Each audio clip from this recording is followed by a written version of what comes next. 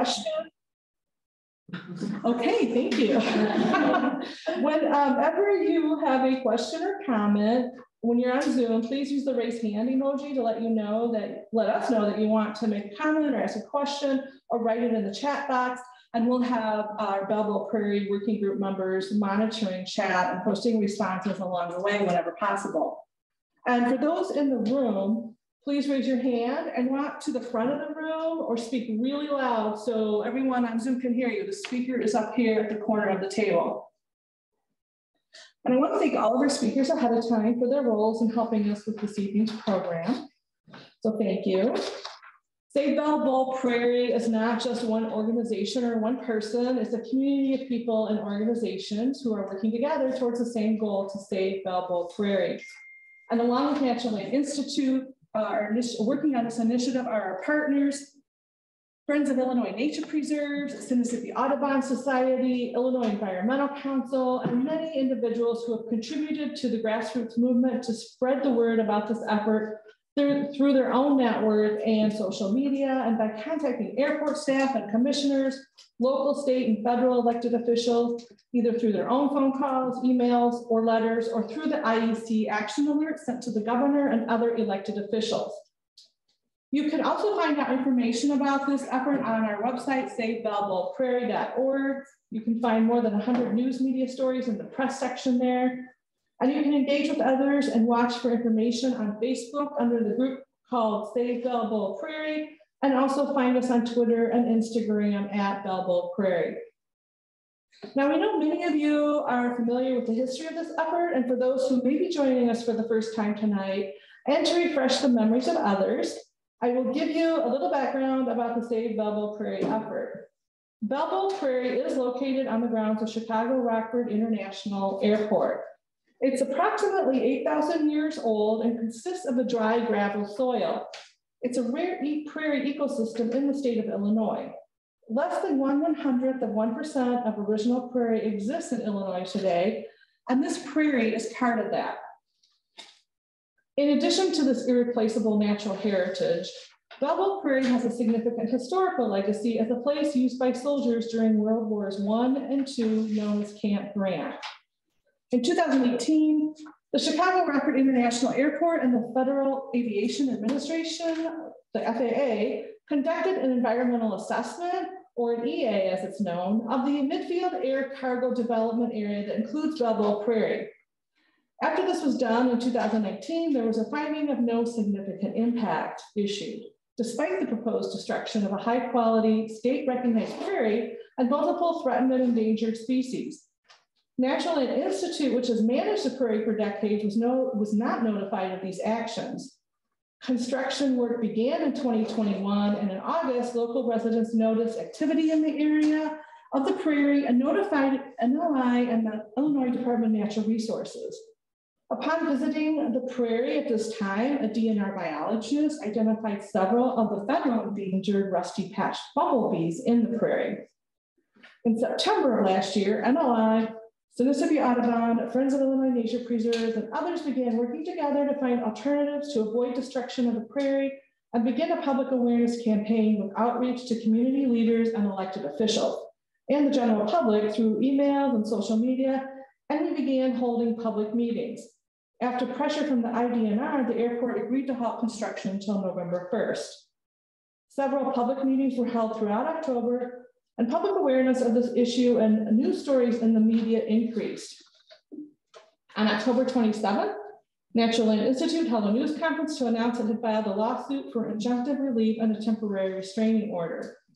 The next day, the airport announced that it would halt construction and reinitiate the consultation process under the Endangered Species Act with the U.S. Fish and Wildlife Service to evaluate impacts to the rusty-patched bumblebee, and that construction scheduled to start November 1st was suspended until this process was completed. A new deadline was set for construction on the road to begin on March 1st. That didn't happen. Several deadlines were set by the airport as to when they would restart construction and then changed. We continued to hold public meetings through April, and since last November, Belleville Prairie advocates have shown up and spoke during public comments of the Greater Rockford Airport Authority Board meetings. The airport has continued to refuse to meet to discuss potential changes to the road and expansion plans.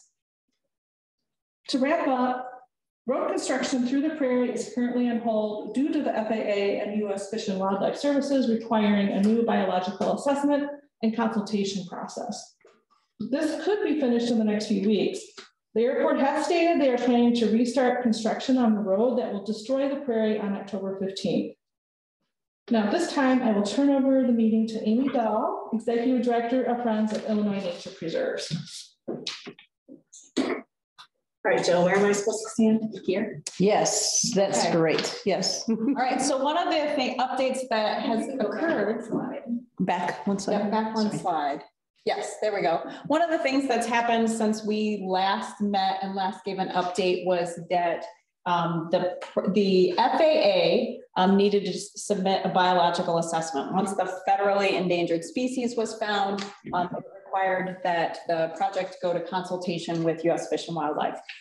The most important thing for our efforts to come out of this biological assessment was that we finally got information from the airport about their plans and why they have chosen the options that they've chosen. And they had to, basically, they now had to show their work about why they were choosing the road that goes through the Prairie. So, so we've dug through this. If you are interested, I'm going to go over it at a high level because I'm sure you'd rather hear from these young people that are online too.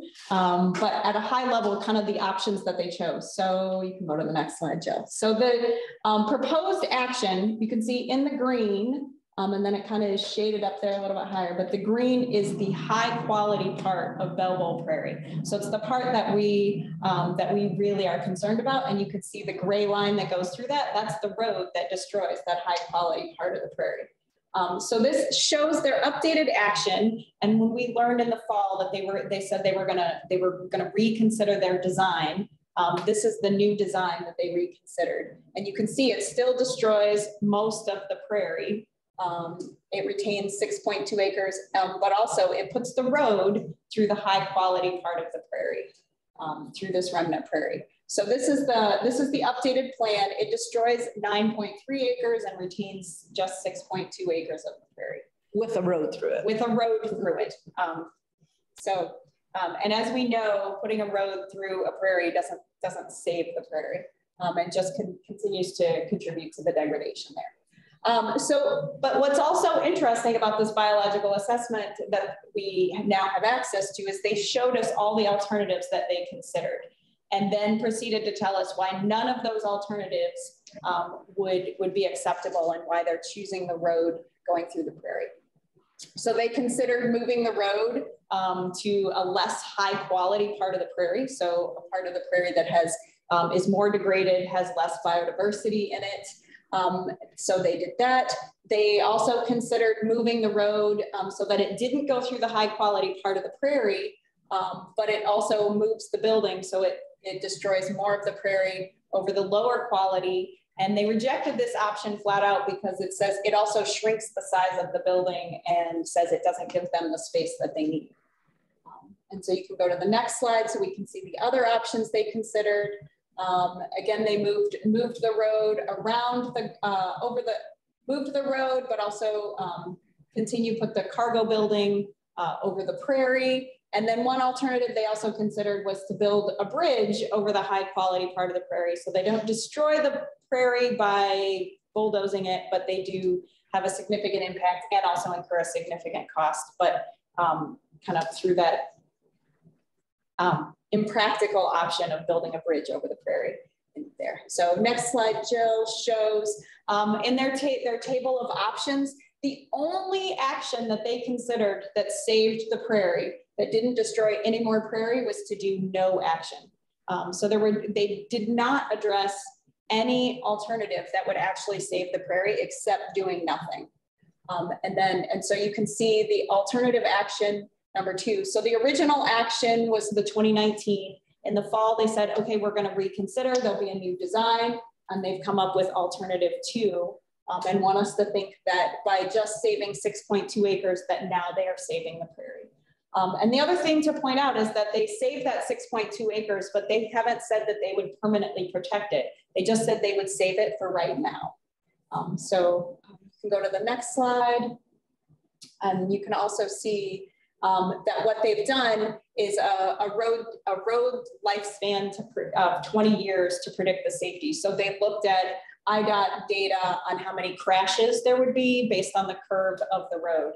And so that's the information they're using to say that the road that goes around the prairie isn't safe, because they're saying that according to the IDOT data, the curve wouldn't be acceptable based on the average speed limits in Rockford and the average snow and ice in the Rockford area. So that's the data that they are using and citing in their biological assessment when they consider the alternatives. And the next slide. So we also took a look at why can't they just keep the building where it is or move the building and have the road go all the way around the prairie. And what's interesting is this box here at the bottom that they call the Future Aeronautical Related Development Plan for the ALP, which is the Airport Layout Plan. So it seems as though they can't make the road be a safe road with a more gradual turn because they're saving room for this future airport development that's never been fully fleshed out. There's no consultation. There hasn't been any public process about that. And so the only design that completely retains the prairie is the no action alternative. I think Jillian is going to talk about the biological assessment. She's going to talk about, so that's the design. So the first part of the biological assessment shows us what they considered as far as their design and why none of those are acceptable. And then there is also a section about the basically the plants and animals at the prairie. So Jillian's going to talk a little bit about that. All right. Hello, everyone in person and on Zoom. I'm sorry I'm wearing a mask, so you're not going to be able to look at my nose the whole time, but you can still look at my beautiful mask. So the second part, as Amy was saying, of the biological assessment was they did their version of a deep dive into how this construction process would impact the wildlife on the prairie. And so one of the endangered plants that they recognize could be on the prairie. So they did, they kind of did a survey for, it was in the wrong season. So they were working with like dead stalks of plants that would have been there the last season. But they admit that appropriate habitat is present within the action area, which is their fancy way of saying construction zone. And many of the associated species with the prairie bush clover were found there. But they didn't see the actual plant when they looked at the wrong time. Therefore, it's not there. And then another quote that I pulled out of their biological assessment was they recognized that a significant number of rare and conservative species were identified by the IDNR within the action area. But they're just willing to overlook that. And there's a process for them to go and apply for a take permit, which means basically the government gives them permission to destroy those species within the action zone as long as they have government permission, which is basically what they're applying for with this biological assessment. Okay, now on to the rusty patch bumblebee, which is the federally endangered bee that they found on site, which is the reason they had to do this whole biological assessment. Their conclusion was that the action may affect and is likely to adversely affect the rusty patch bumblebee. However, the action would not result in jeopardy of to the continued existence or recovery of the species. So basically that means that the Endangered Species Act as a law only prevents processes like this from happening if it threatens the entire existence of the species. So they would have to prove that the airport is going to decimate all rusty patch bumblebees in the country, in the world, in order for them to be able to say, no, you can't do it. And so since we know that rusty patch bumblebees are generalist foragers, so they'll go on a bunch of different plants. We know that there's many places in the Rockford area that people have seen rusty patch bumblebees in. We know that even though they recognize that this is going to be harmful to this threatened and federally endangered species, that's not enough.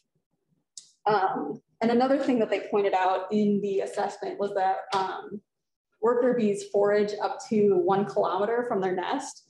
And so they spend a lot of time figuring out whether their construction zone is proper habitat for bee foraging, so collecting pollen and nectar, or bee nesting, which is where they like have all their bee babies, and it's usually in the ground in little burrows. And then a third option is where they overwinter. So this is where the queens, dang, I have a bumblebee life cycle that I should have brought and I left it in my car. So basically queen bumblebees are the only ones that will survive over the winter, and they need a place where they can be warm and safe to survive over the winter so they can start their new colonies. And so this assessment argues that there is no overwintering habitat, which is why they're saying that it's okay that they do construction between October and March, because that's not when the bees are active and collecting pollen and on flowers. And so they're saying there will be no bees in this area. But if we go to the next slide, I took some issues with that statement. I've actually done research on bumblebees, and I have worked with a lot of the people they cite in the biological assessment. And it's frankly a fact that we don't know a lot about overwintering, especially for rusty patch bumblebees. There's only been one record of an overwintering rusty patch bumblebee queen, and I think that was in Wisconsin somewhere. So we don't really have all the data we need to make an educated assumption about where they're overwintering and where they aren't. And also, it was kind of funny throughout the biological assessment, they kept referring to the action area as a high potential zone. So there's a high potential that rusty patch bumblebees could be found in that area, which was a little silly because we have photo documented evidence of rusty patch bumblebees being found on the site. So to consider it a potential is just a little bit of a misnomer, in my opinion. Also, for their biological assessment, they use this form from the Xerces Society, which is a nonprofit dedicated to the conservation of insects and other invertebrates. So they're a really cool group, and they use this habitat assessment form that the society put together. And basically, it's supposed to be used as a way for you to predict how you can take your yard, your lawn, your agricultural fields and make it better habitat for pollinators. So you can say, I'm going to add these flower species in this unit of area. Let's see how much better my land is going to be for pollinators. So the airport took this into the exact opposite, which is not what the form is designed to do. And they said, imagine we take away all of this foraging habitat, all of this nesting habitat, all of these flowers for the bees. Then what are we going to be left with? What's going to be left over? So it was a little sad to see that a form that was like supposed to be used for something so awesome, for creating more habitat, they just completely took it and warped the intention. And I'm not entirely sure that it's still applicable when you take it in the negative like that. I haven't heard of anyone else doing that before. So yeah, there were some issues we had with the biological assessment. I'll turn it back over to Amy. So just to quickly wrap up what happens next with consultation, U.S. Fish and Wildlife, the Illinois-Iowa office reviews the biological assessment and basically determine if they agree or disagree with the assessment of the FAA. The FAA is the acting federal agency. So we expect that there will be a response from U.S. Fish and Wildlife sometime in August with their opinion. We do expect, based on kind of the research and history of what has happened and what we know of the consultation law and what Jillian talked about, that destroying Belleville Prairie is detrimental. It's detrimental, but they are only looking at the continued existence of the entire species of the rusty patch bumblebee. So as we are talking through kind of how we advocate for this, we need to keep in mind that that's what the law allows. The Endangered Species Act allows. So that's what they are looking at. But they will likely have some recommended remediation actions, but they'll also have information about why, and even looking at this biological assessment, there is a lot of information in here, and advocates from U.S. Fish and Wildlife and IDNR, staff from those agencies all will say here is the negative impact, but ultimately the law will likely allow the process to continue through the consultation process. So, and I believe next up is Carrie, who's online. Do we want to stop and take any questions? I feel like that's a lot of information. It is, Daniel. When you say remediation, do you mean mitigation? Like they would have to pay money to create prairie somewhere else? Yes. Do we know what the cost of the mitigation would be compared to the cost of alternative designs of the road? I'm not sure about the cost compared to alternatives, but they did say, they did say in the biological assessment that they are willing to put $150,000 into purchasing prairie seeds to be planted on someone else's land. They specifically made a little note that they're like, not ours, because we can't. Not true. So yeah, they said they're hoping to enter this agreement with either the Rockford Park District or the Forest Preserves of Winnebago County to basically give them $150,000 for seeds to plant somewhere. Yeah. Are there any questions online that we needed to address also? Rob, are you monitoring chat for us? Anybody have questions there? Yeah, I'm answering the questions. I've shared in the chat the link to the biological assessment, and anyone who's in person there, you can email anyone to get a copy of it too, to just really dig in and find new stuff that's not great. But I just wanted to reiterate for folks that it seems that there is not a lot of the rusty patch bumblebee is not going to save the prairie. I think that is the what we're starting to really see. So just want to reiterate turn that. it over to Carrie, and she can start telling us what will save the prairie. Yep. We can't end the meeting right now. Right. And good night. Yeah. Just want to make that clear. So Carrie, we need you to start your video. My video is started. It's not. There you go. We see you now. Okay, great. Thanks everybody for coming. We're really honored to have you here. I just want to give a brief update about what the Natural Land Institute is doing in regards to legal issues and some advocacy. So at the moment, we have a lawsuit against the Greater Rockford Airport Authority, the U.S. Fish and Wildlife Service, the U.S. Department of Transportation, the Federal Aviation Administration, and the U.S. Department of the Interior. And where those lawsuits stand at the moment is every one of those agencies has filed motions saying that NLI has no standing to bring this lawsuit. So in order to have standing legally, we have to have people in our organization who have visited the prairie and gone there. And of course we do. We feel we have a really strong case. Not only do we have lots of bird watchers who are members who've gone there regularly throughout the years, but Natural Land Institute had an agreement since the late 70s with the airport to manage the prairie, which we have done all of these decades in cooperation with the airport.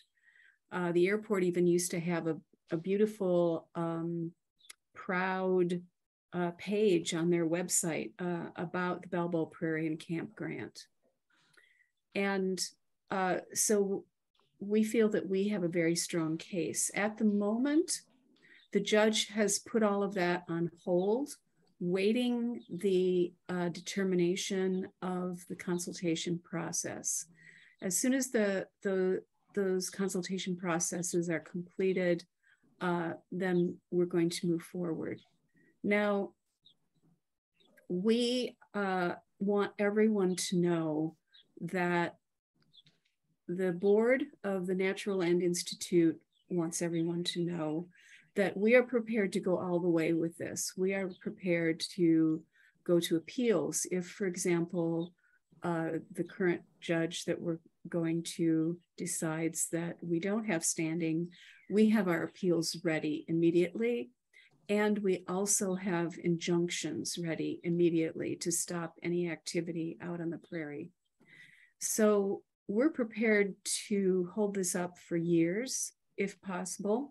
We don't want to do that. We want to have a solution. And the philosophy that we have is that we do want the airport to move forward with its expansion. And we want to save the prairie as well.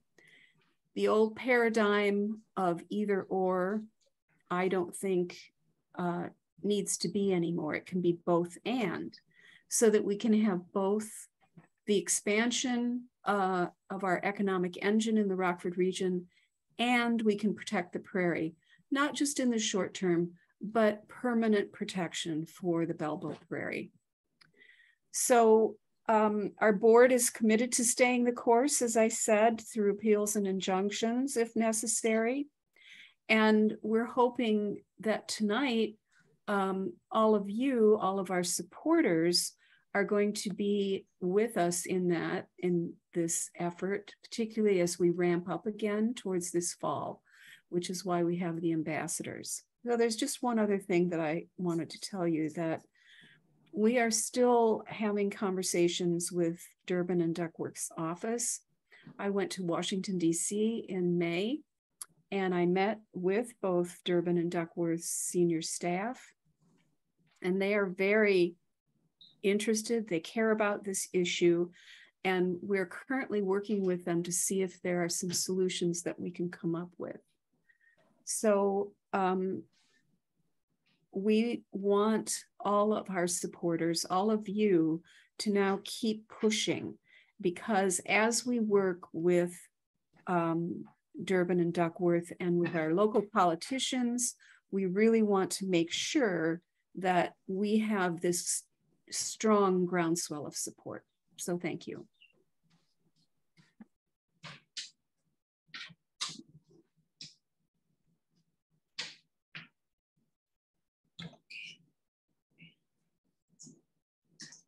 Yeah, I think Robert's next. Rob, I think I missed.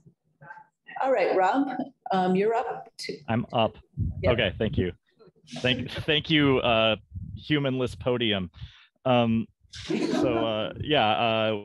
to take some time to talk to some folks who've been doing some work to save Belleville Prairie, and they are not vintage people. They are youth-like people who know about, TikTok and what kind of sports drinks you should enjoy. And so they're going to talk about some of the work that they've been doing and what sort of drawn them to the environmental movement, as well as, how come they aren't like I was when I was a young person and just played video games all day and cried about why no girls would talk to me. So we're excited to have them here. And so it's a panel discussion, and Natasha, Olivia, and Kriti, if you could just unmute your mics, and I will ask questions and you can take turns. You don't have to answer all of them. But Natasha Bhatia is a student at, she told me a second ago, Hinsdale Central. Yeah, I said it right before you did. Yes, Hinsdale Central. And then Olivia Schickel is a graduate from Pontiac High School who will be going to Illinois State University, my alma mater, in the fall. And then Kriti Aran-Kundram is interning with Friends of Illinois Nature Preserves and is a student at the University of Chicago. And so we're really grateful that all of you showed up here to talk about the environment and why you care. And so that's a good question to start with. Why do you care about the environment and not just TikTok?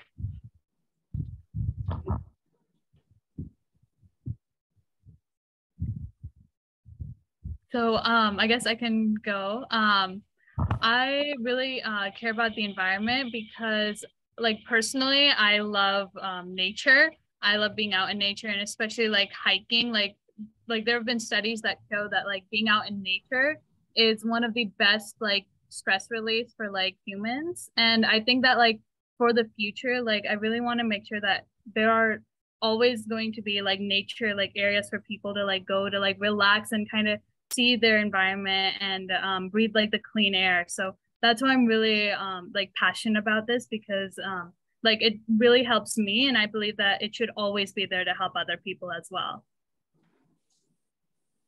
Yeah, my reason for caring about the nature is very similar to that, in that I'm from California, so I saw like the wildfires kind of ruin a lot of like nature areas that I really cared about. And I think in general, the world and our like environment and our nature has changed so much even through the years that I've been living. And I think now is the time that we have to care about it, and we have to be working to save it, because it will be different for our children as it has become different for even us. Yeah, I completely agree with that too. I always for me it always came down to the people aspect. So I was never really like a kid who loved to go outdoors. I don't like bugs, I don't like sweat, I don't like any of that. But I know that it's important for others, and I know that it's important to the continuation of the things that I do love. There's everything that comes into our lives is in some way connected to nature, whether we like it or not. And if we want that to keep happening, if we want to keep living the lives that we live and receive the blessings that we receive, we can't do that without protecting the world that we live in. I also, for me, it comes down to seeing, when I was a little kid, seeing those pictures of like turtles with plastic around their necks, and just that hurt my soul. So I knew as I got older, it was important to me to make sure that, you know, no matter whether you're a person or you're an animal or you're a bug or whatever, you are always being protected in some way. And I want to make sure that the world that I leave for my children is better than the one that I came into. All right, you're in charge. Thanks. Good luck. So that's great. That's really great, and I'm glad that you got over your disdain for sweat and bugs. So I was wondering, is there anyone in your lives who were sort of like the introduction to your environmentalism? Like who were your I don't know, who was the gateway that you've had that have brought you to these places? So for me, that was really my mom. My mom is an air quality environmental engineer for the state. And she would always tell me about like her projects. Like I always took interest. I'd like ask her like what project are you working on now? Like which industry? Like she does permitting. So she'd always tell me about her projects and like air quality permitting. And from her, I really learned about like how like permitting works, like how the state and federal governments can regulate air pollution. But I also learned a lot about the limitations of what the state and federal government can't do when it comes to regulating like industry pollution. So that was really like my gateway of like, oh, like, you know, this is a big problem. Like they just don't have enough like power, you know, to properly regulate these industries. Yeah, mine is similar. My inspiration was largely my dad. He works in corporate sustainability, and I think his job didn't originally start in that, but he sort of shaped it to be that. And I was very, very inspired by the way that he took initiative with that. And I think the environmental movement in general has a lot to do with big corporations and the government. And I think being able to see how he could make a change in that, and how, although it is limited, that is one of the places that really change needs to be made, was very inspirational to me. Wow, that's like big picture for you too. Mine is definitely not that direction. I came to environmentalism through the internet, and this YouTuber, her name is Shelby, and she's a sustainable influencer. And I found her, and her kind of shtick is that you do what you can control when it comes to, you know, saving the world. You know, it's making those small differences every day, coming into those habits in your own life. So I kind of transformed my home into a little eco bubble. And then as I got older, I found other people, one of which is my teacher that got me involved with Bubble Prairie. His name is Paul Ritter. He's an environmental superhero. I couldn't do anything without him. It's really those two people. One brought me, my passion, introduced me to the world of environmentalism. And then my teacher, Mr. Ritter, showed me that I have the capabilities to go outside of what I can control and start impacting what others can. That is an awesome spectrum of the sort of like, you have like policy, corporations, and individual influencers. I didn't know there were environmental influencers. I thought it was just for like purses and stuff. I am hoping that someone can savvily scare up a link to Shelby, the environmental influencer, because I want to be influenced. So all three of you have actually done work on behalf of Belleville Prairie. Kriti, you've done a lot of work on the website and for our upcoming ambassador trainings. And Tasha, you actually spoke at one of the airport board meetings. And Olivia, you helped organize the postcard campaign from Pontiac. That's great.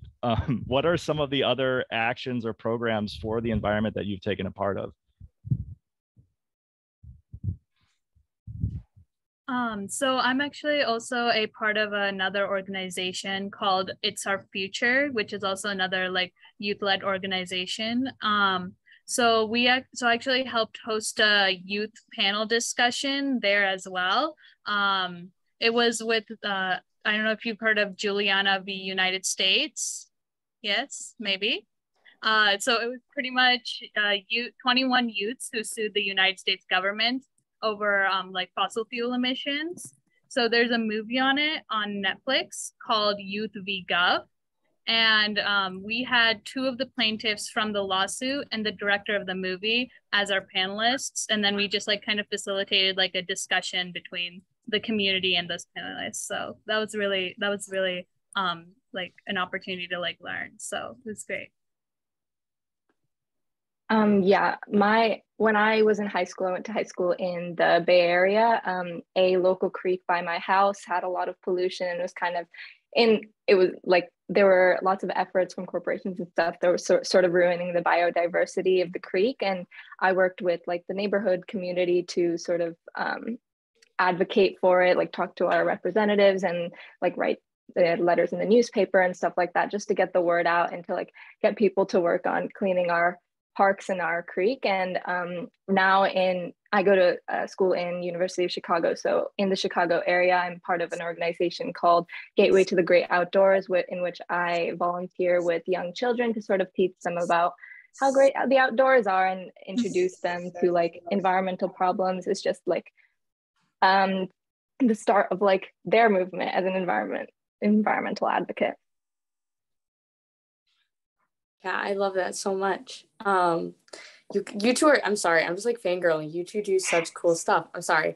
Anyway, this past year, through my environmental science class in high school, I was able to serve as a student leader on the Illinois 30 by 30 Conservation Task Force, which was written, advocated for, and passed unanimously in the Illinois General Assembly by my friends and fellow students last school year. And then I had the opportunity to serve on it along with other students, where we work to bring the notion of protecting and conserving 30% of Illinois' land and water by the year 2030, which we did by conducting public meetings and collecting data on the people of Illinois and experts and farmers and everybody in between, to figure out exactly what our state needs to grow environmentally. Christine in chat has anticipated my next question, which is, can you talk a little bit about the work that you've done for Bell Bowl and sort of what drew you to this particular fight? And I like the order you guys have established, so we'll just keep doing that, Tasha. Okay, yeah.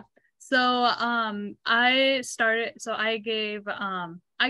found out about Belleville Prairie through one of my environmental organizations a newsletter. So I'd recently gotten interested in biodiversity and was like, I found out that in Illinois, like there's this prairie is being threatened, especially after like all of our legislators signed, like pledged the 30 by 30 to like protect. And that was really startling for me. So that's like kind of how I got into Belleville Prairie, like, hey, like this should definitely not be happening. So I spoke at the airport board meeting in June. And also I was at the Aurora Pollinator Festival, kind of representing like Belleville Prairie to spread more awareness to people there. Yeah, I was drawn to Belleville Prairie because I think I saw in it a lot of how like it is a very historically and culturally important prairie. And I saw that I remember when I first started doing this, I talked to one of my friends that is from Chicago, and he was kind of like, oh yeah, like we went to prairies for all of our school field trips. And it sort of resonated with me. And it's such an important like ecosystem for Illinois in general. And I think also being interested in biodiversity, like it was something that I found to like relate to, given that being from California and the wildfires destroying everything that I knew. So I found it to be a cause that I really wanted to get involved with. And I've mostly done like background administrative stuff, working on like the website and again, like the ambassador kits and stuff like that. So not too much so far because it's just been the beginning of the summer for me. So my involvement, once again, and you'll see a pattern with me, it came from in the classroom. My teacher, Mr. Ritter, was approached by supporters of the Belleville movement and asked, what can your students do? All of us in that environmental science class had our passions, we had our projects. The class was designed to make us have an impact in the world. And so they came to us and said, you guys are the change makers. What can you do for us? And so we came to the conclusion that we were going to make postcards. So we made, if it started out as, I think we just started with about 800. And then I know that the last number was about 1,500, 2,000. We got that many postcards made. And then we had the students in our school write little notes on the postcards, and then we sent them off to Governor Pritzker. We also sent some to Senator Duckworth and Senator Durbin. And then at a later date, we got some more, and we went out into the community, into Normal, Illinois, and we had people sign them there. So we broke out of just, Pontiac Township High School, and we went beyond that, and that was very cool. And I had the great opportunity to paint the cover or the design on the postcard, which was great because it gave me an opportunity to break outside of just maybe what's typical environmental activism. I could use art too, which is a passion of mine. And I could be on the ground talking to people, advocating for their prairie as I was asking them to sign these, it was an incredible experience. And I'm so glad that it has had an impact. It actually does have an impact, and it's so great the ways in which you've all been able to personalize these things and bring your whole selves to this. We don't have a ton of time to talk. I did want to give I would love for you to give just a little advice to what you've noticed about vintage environmentalists. What would be a strategy that you might advise someone who was born in the last century about how to save or protect the environment in a different way than what you notice? So I think like, especially for Belleville Prairie, like in Rockford, like people who have known the prairie have been the primary audience for like Belleville Prairie like campaigns, like using like platforms like Facebook, I think is the main Belleville Prairie campaign. I know it sounds pretty cliche to say like use social media, but I really think that it could make a huge difference, like even focusing on like Instagram and using Instagram a lot more to reach tons of people like all over the nation, I think could be a really great idea. But I think there's already like there's so much movement behind Bubble Prairie, like it's known nationwide, and like I think so far like it's been a great job. Yeah, I would definitely agree. I think my opinion is a little more like on the wide like environmental movement, but I think, as I mentioned before, a lot of emphasis is placed on individual efforts, and I think socioeconomically that isn't always something that's feasible. And I think that more like emphasis should be placed on government and our representatives and corporations to be making the steps that need to be taken, because we as individuals can't go tell the Rockford board to not construct, but our representatives can. So I think that's one thing that Bubble as like an organization has, or like the movement has done very well, that it's focused on like our representatives and the corporations. But I think that's one of the most important things that I've noticed a lot.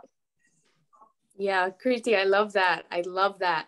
I think that just to add on to that a little bit is that, you have social media, we have, our government officials that we're pushing for. Those are great goals. And I think combining both of those things is, I always call it advocacy via annoyance, and just being relentless, stick to your values without ceasing, be public, be passionate, be proud of it, because that's what gets, if you irritate them enough, they'll have to listen to you. And that's what I think is going to put us ahead, and get our goals met and protect this prairie and do exactly what we need to do, because they can't annoy us, or they can't ignore us forever. I think that we have to get into get in the governor's ear. We need to force him to listen to us. We need to force a lot of people to listen to us. And if we get enough people doing just enough, and it doesn't have to be much, we can get their ears listening to us. Advocacy by annoyance is my new tattoo. Like I get a neck tattoo that says that. That's what the kids are doing, right? Follow us on Instagram at Save Bell, or just at Bubble Prairie. I think we have someone has the keys to a TikTok somewhere that no one has done anything with. So we could definitely look at making viral videos. But could we get a round of applause for our panelists today from inside the Forest Reserve and also in the internets? I'll do my jazz hands applause. Thank you all so much. They are great. And so we have more agenda to get through that is probably less exciting, but still important. And so we'll move on from there. But thank you so much, Olivia and Natasha and Kriti. You're the best, literally the best.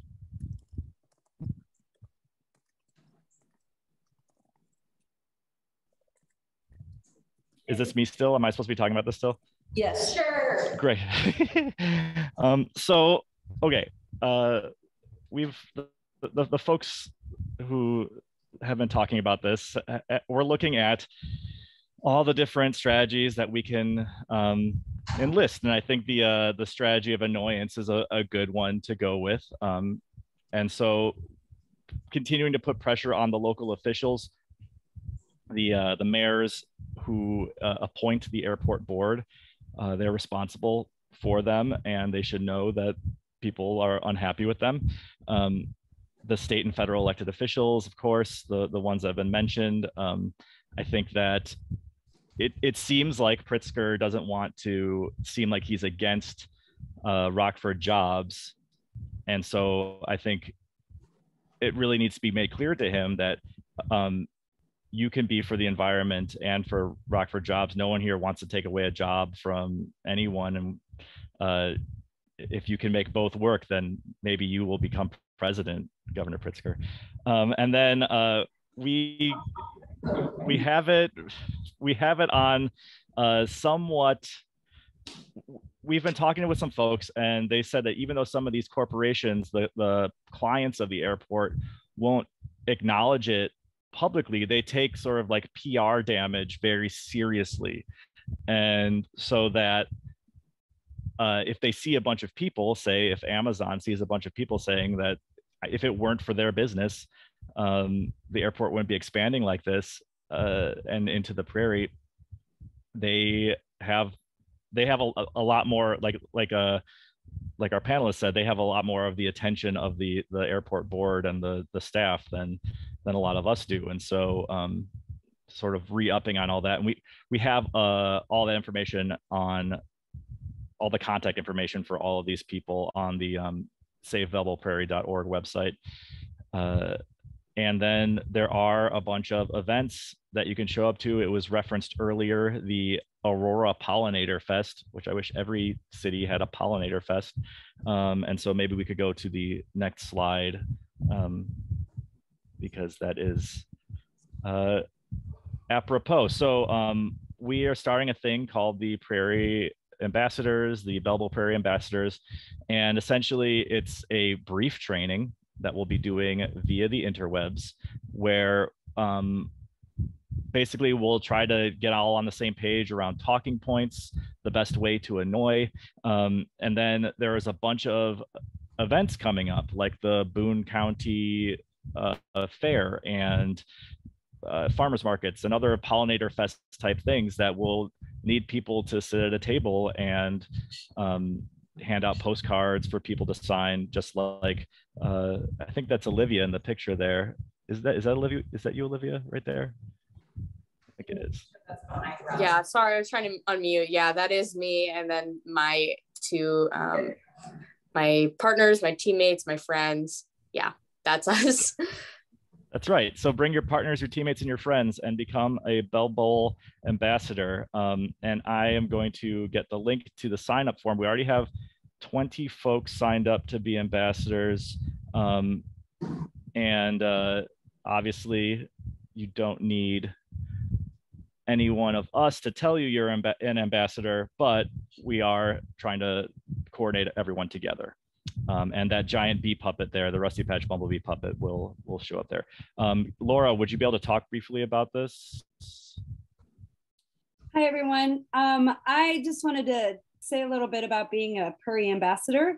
So that giant puppet that you see there was made by me and a few other people from Rising Tide Chicago. And that's a really great, that's at the Pollinator Festival in Aurora. And we, that draws people's attention in, and we start talking to them, and everybody was taking pictures with that giant bee puppet. And it was a great way to draw people in, to tell them about the Prairie. And we had at least 100 people sign and send these postcards that we had. We actually ran out of postcards. So people really care about this. So I just want to say that being a Prairie ambassador and going to these events, people are very concerned about this and are really, really wanting to help. And so if you're an ambassador and you have a stack of postcards and they're already stamped and you can have people fill out who they want to send it to, it was really exciting. I was working with Tasha and a couple other people, and we had a great time there. Also, I love that Olivia made her own art for this.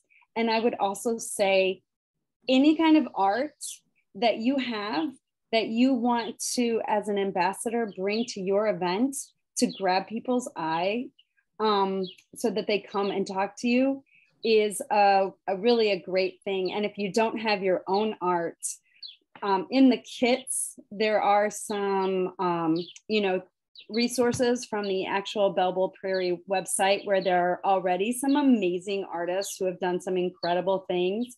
And I made a trifold to draw people in, and I actually took quotes from Rob's article in the Chicago Tribune and made those big so that catches people's eyes, along with some pictures.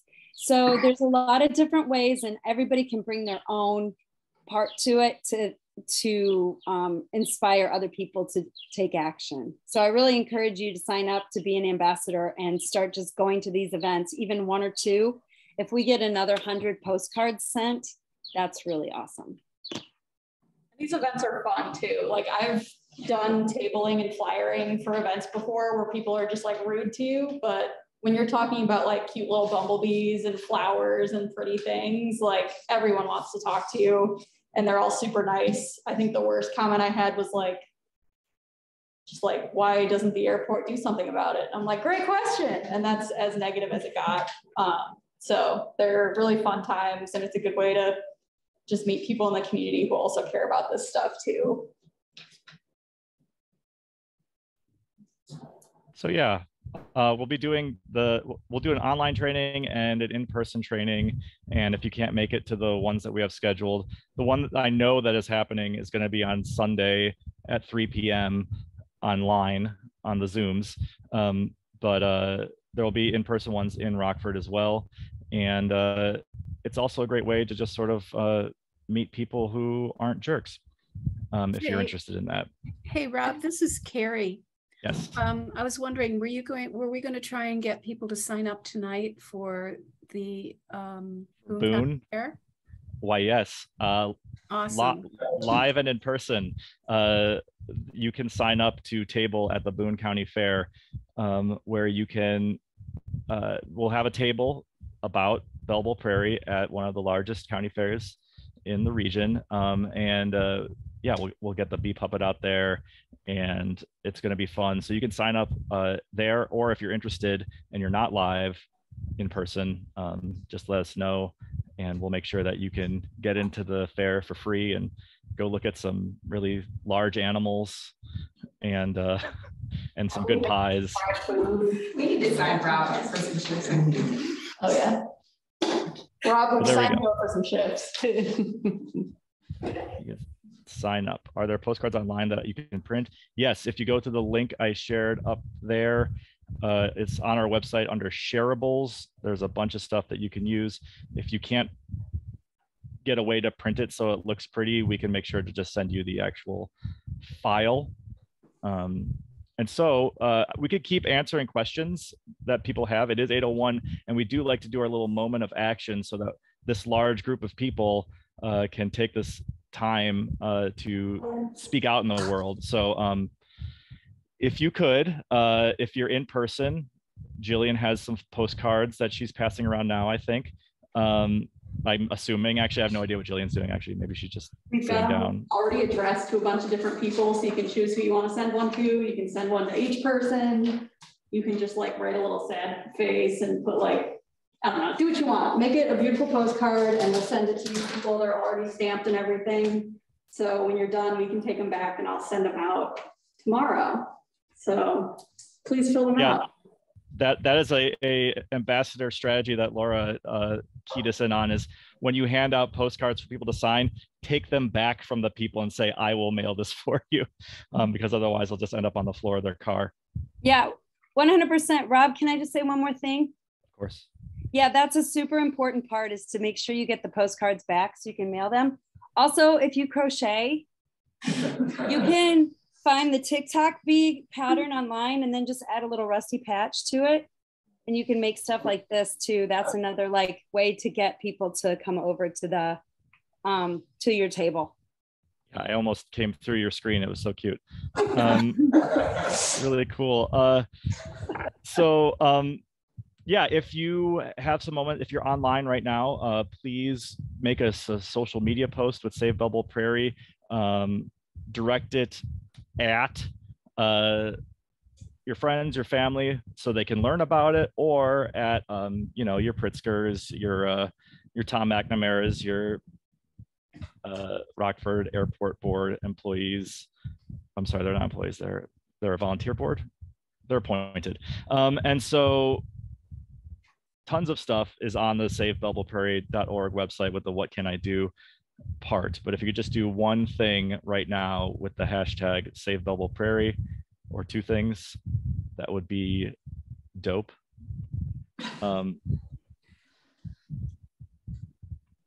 Oh, and I should mention too that I pretended not to know what a social media environmental influencer is, but there is one at our meeting tonight. There's more than one actually, and so if you want to do stuff on your social medias, little posts, little videos with GIFs, please do. That would be super helpful. We could have 54 social media influencers for the environment on the call tonight. That's right. That's right. I mean, I'm sure there's some smartphones at live too that people could. Oh yeah. Could tweet. Rob, Amy's going to talk about the fair and how people can help out at the Boone County Fair. So we know there are a lot of opportunities coming up for tabling and for advocating, but there's one that we've already committed to, knowing that advocates and ambassadors would show up and help out. So the Boone County Fair is August 9th through the 14th. And we have agreed that we will have Belleville Prairie ambassadors at the table each day of the fair. So there is a sign-up sheet here on the table for anybody who wants to sign up tonight, or you can send an email to, Rob can put my email address and his email address and Jillian's email address is in the chat. And so if you are interested in taking a shift, we split it into 2 shifts a day. Each of those days from 10 a.m. to 4 p.m. and then from 4 p.m. to 10 p.m. Each day we'll have materials there. We could also probably use some help of anybody who wants to take a lead in helping coordinate setting up or tearing down at the end. We'd love to have a lead volunteer to do that as well. But it's an exciting opportunity to really spread the word, I think, in the region and to advocate regionally. So, we would love for people who are doing that to attend an ambassador training, but if you're not available, we'll give you a private tutorial on the ambassador training before you start working it. So just let us know. Anything else are there any other questions online that we need to answer or any questions in the room? There were a lot of online questions that happened while I was talking. So I'll scroll up, but yes, feel free to ask again. Shirley, you want to corner people at the door and make sure they fill out a postcard? Oh, absolutely. It's your exit ticket, people. All right, Rob, anything else? Oh,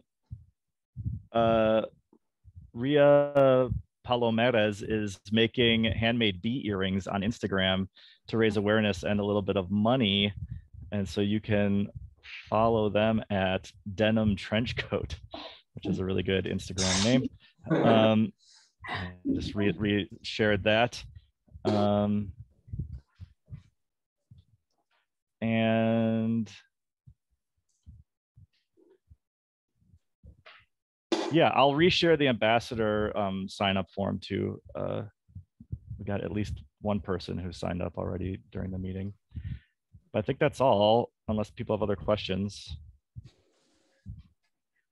Yes. Are you doing anything at the Winnebago County Fair, which is the week after Bowling, and it happens to be the county in which Belleville is located? We'll have to check with Carrie. I know she was looking into it, and we were also looking into fair attendance and which ones had bigger attendance. Yeah. So I thought Carrie said that we had missed the deadline to sign up for the Winnebago County Fair. Yeah, they might not have been as flexible with their deadlines. So and also it's not as big of an audience, and it takes an awful lot of capacity and time and energy to set up and organize people to be there. So we didn't feel we could do 2 fairs. So we chose the biggest one. But if you know someone who already has something to present at the Winnebago County Fair, or you have an inn, or you can sit at someone's table or something, you know, there's plenty of opportunities that I think we would love to help coordinate that with you. It's just the one that this group is coordinating is the Boone. Right.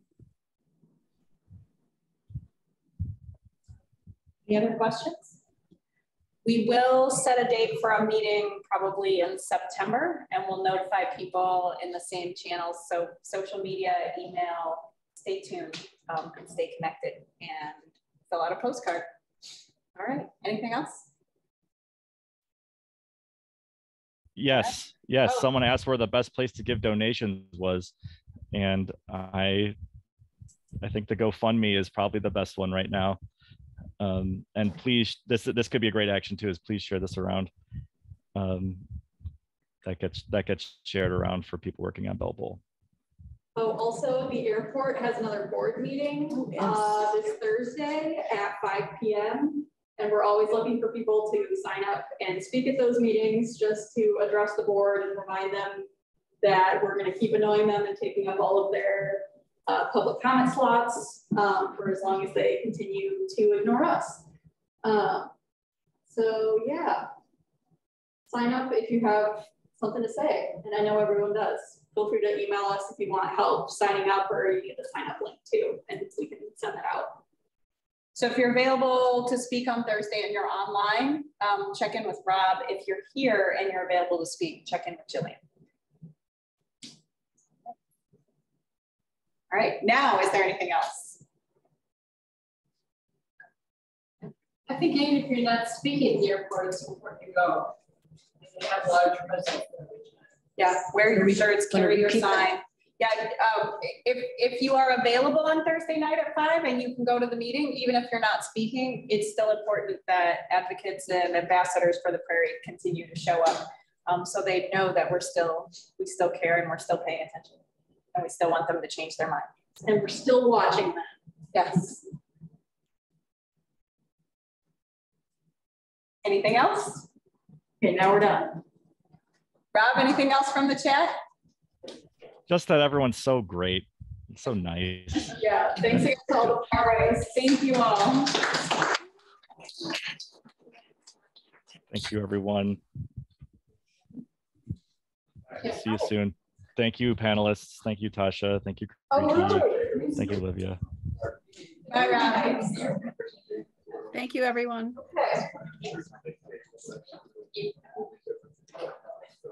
Oh, that would be awesome. Oh, Daniel. I am going to share my folder and I'll write down your email and I can send you some.